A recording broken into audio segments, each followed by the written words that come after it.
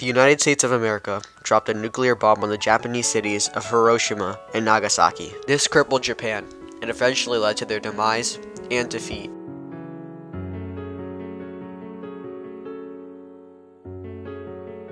And the Japanese Imperial General Headquarters to sign the instrument of surrender at the places indicated. Japan signed the final surrender, officially ending World War II. Japan lost control of the Korean peninsula. Later, at the Potsdam Conference, the peninsula was divided into the North and the South. The Soviet Union in control of the North, and the United States in control of the South.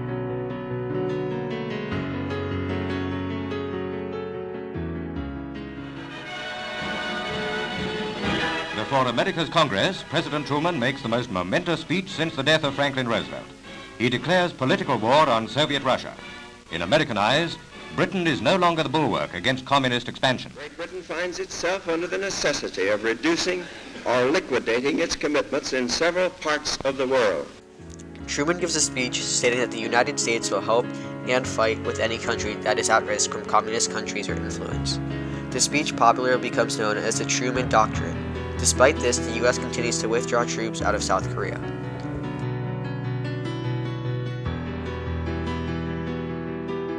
An uprising in Jeju, South Korea takes place, where South Korean soldiers attack Koreans sympathetic to Kim Il-sung's North Korean communist regime.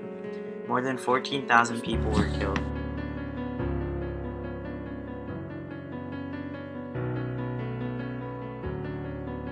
The Republic of South Korea is established. Months later, the Chinese People's Republic is also established, with help from the North Koreans.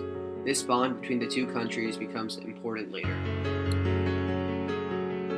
The Soviet Union, which is very supportive to North Korea, asks to invade South Korea. Kim Il-sung agrees, under the assumption that the U.S. is not interested in South Korea.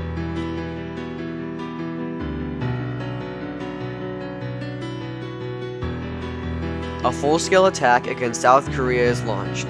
Tanks and infantry from North Korea cross the 38th parallel and meet little resistance. This marks the start of the Korean War. The United Nations and the United States both disapprove of North Korea's actions.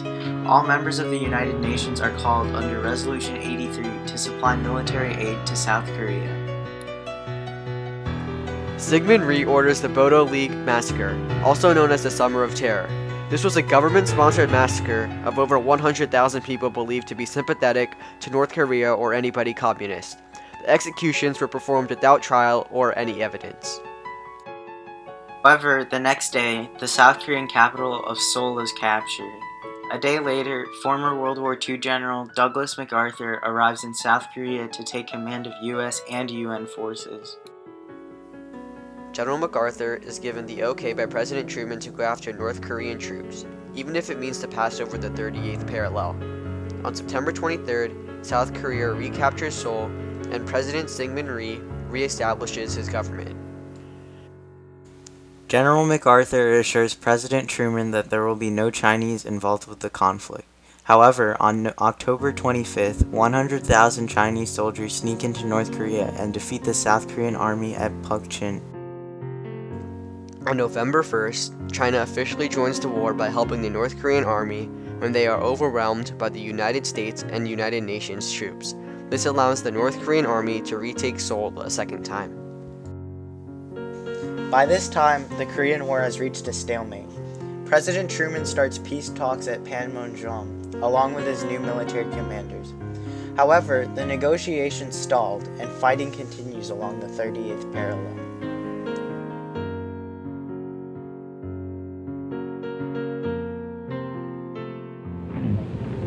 We have stopped the shooting. That means much to the fighting men and their families, and it will allow some of the grievous wounds of Korea to heal. Therefore, I am thankful. Finally, after more than 2 years of negotiations, the two adversaries signed an armistice, officially ending the war. From August to early February the next year, prisoners of war were exchanged. 83,000 North Koreans and Chinese were sent back. However, 22,000 refused to go back in their communist countries. There had been attempts earlier to merge the two occupation zones back into a single and united Korea. However, these attempts proved ineffective. Each side had very different views, and neither was willing to concede. By the summer of 1984, the increasingly hostile and independent states of North and South Korea are officially established and recognized.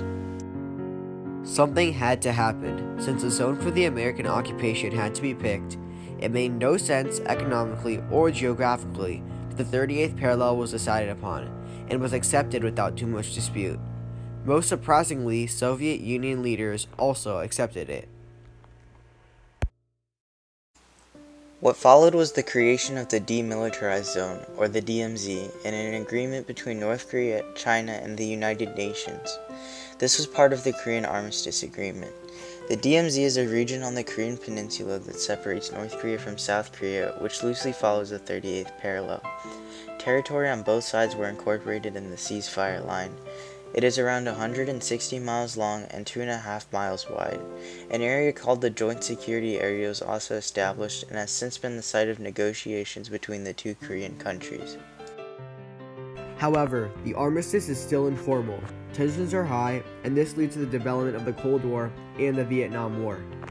To this day, both sides say that they were victorious, and Korea remains extremely divided. As a result of the war, both countries suffered extreme loss of life and damages to their economy and infrastructure. Although South Korea was able to get aid from the US and industrialize, North Korea remains a poverty-stricken economy in crisis. Other countries were also greatly affected. As a result of the war, the Soviet Union lost over 1,500 square miles of territory. Their economy was also greatly negatively affected.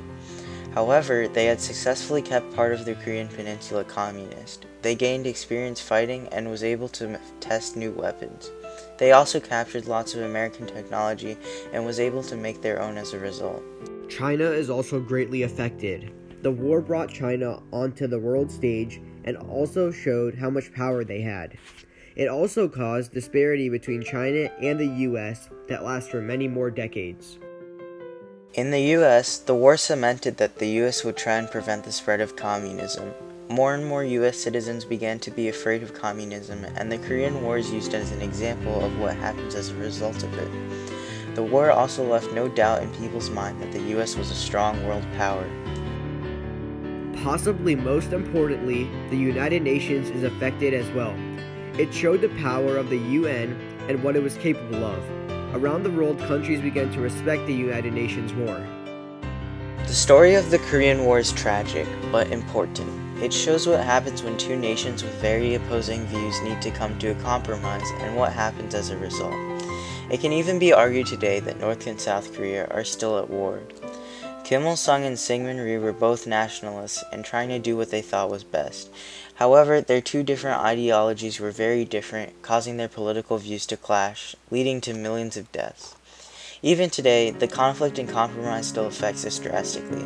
With threats of nuclear war and increasing tensions, we still very much feel the impact of the Korean War today.